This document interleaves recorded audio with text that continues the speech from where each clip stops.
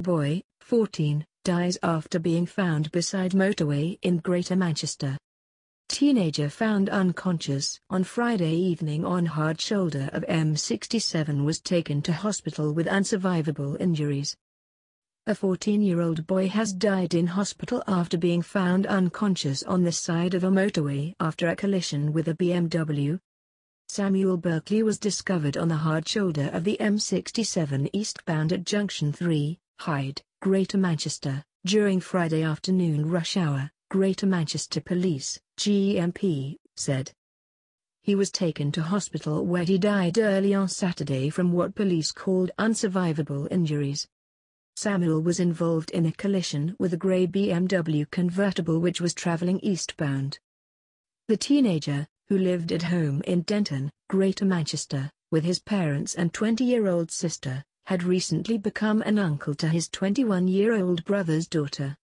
He attended Audenshaw School and was a talented footballer who had started playing for Hattersley Football Club, Greater Manchester Police, GMP, said.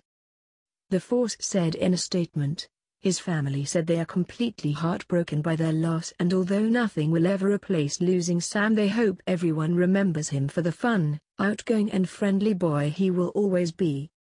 Sergeant Lee Westhead, of GMP's Serious Collision Unit, added, "My thoughts are with the victim's family who are being looked after by specially trained officers at this difficult time.